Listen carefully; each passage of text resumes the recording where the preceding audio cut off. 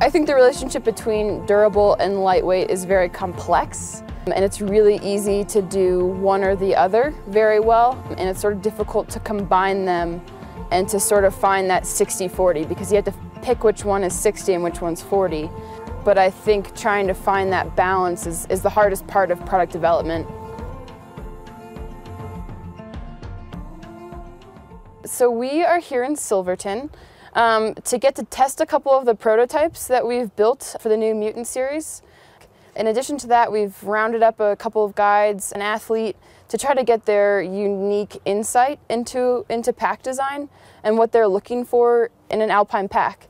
So we've got these guys out here, gotten on some ice today.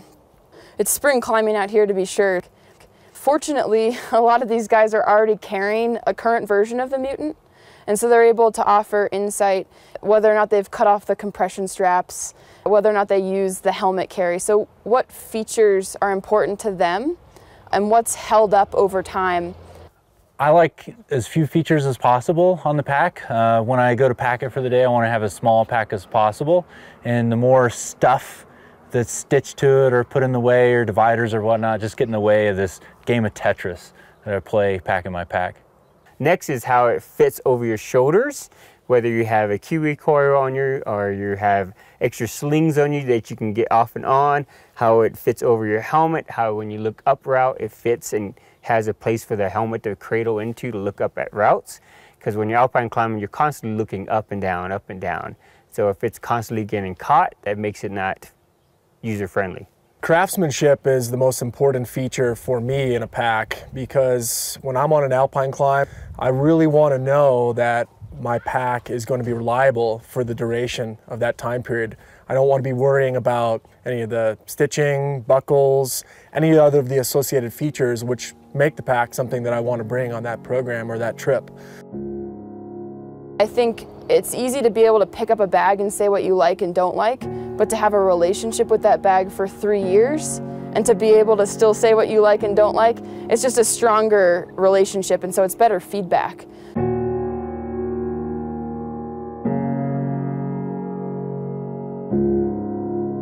It's easy to make a super simplified bag. Just strip it all, it's ultra lightweight, there's nothing on it. And it's also easy, really easy, is to over-feature the pack. So finding that intersection of useful and sort of overbuilt is actually a challenge, and I think one that we struggle with every day.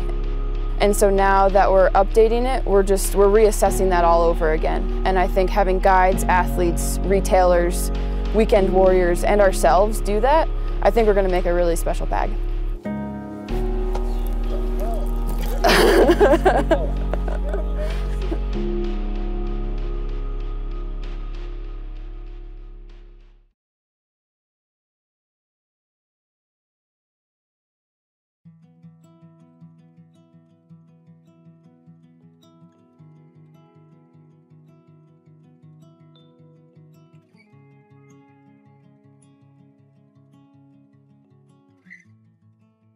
Hi, Marilee here with Slumberjack. Here we have the Lapland sleeping bag. This is one heck of a bag. It has a dual zone insulation system, meaning we've put 2 different types of insulation in this bag in the key areas that you need it. The top has a dry down insulation, which makes it super warm and cozy, while the bottom has our Slumberloft Pro synthetic insulation, which does not compress when you lay on it, thus providing more warmth. These bags have a hood-like construction and our arms-out feature, giving you the option to pull your arms out, read a book, dig into your pack, or do whatever you need without losing that warmth, especially on those cold mornings when you just don't want to get out of your bag.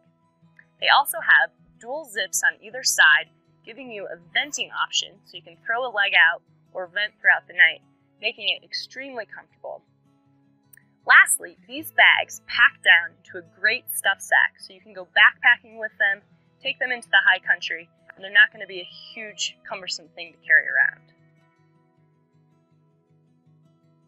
The Lapland sleeping bag is your go-to choice, as it has the dual zone insulation, it has a nice, comfortable, mummy-like fit, and it packs down to a small, lightweight stuff sack, making it a great choice for whatever adventure you're headed to next.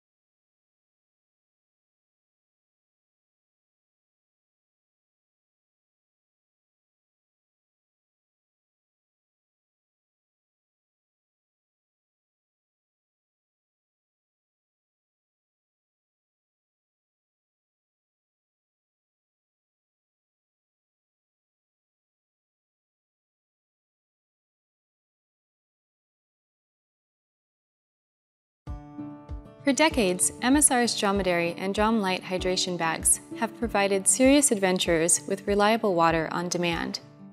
Now, the bag's updated designs only improve these collapsible and time-tested water haulers.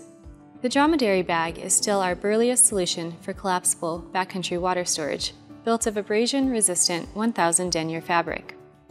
Engineered to endure the abuse of expedition crews, it can handle everything from boiling water to freezing.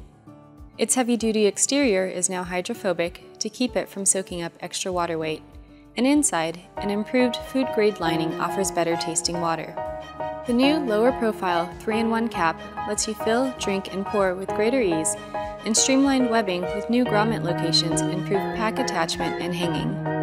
For fast and light travel and general trips into the backcountry, our new Drom Light bags refine ultralight, ultra-compact water hauling. Reconstructed of a lightweight, durable film, these bags deliver high-capacity water storage, yet fold down to the size of their cap. This supreme packability comes with the weight savings to match, keeping you moving efficiently on the trail. Like its burlier sibling, the Drom Light bag features rugged RF-welded seams and the low-profile 3-in-1 cap. The new Dromedary and Drom Light bags are now designed to each answer a particular need. Whether you're on an alpine-style expedition or a fast-paced thru hike, our water storage bags keep life's most vital resource reliably at your fingertips.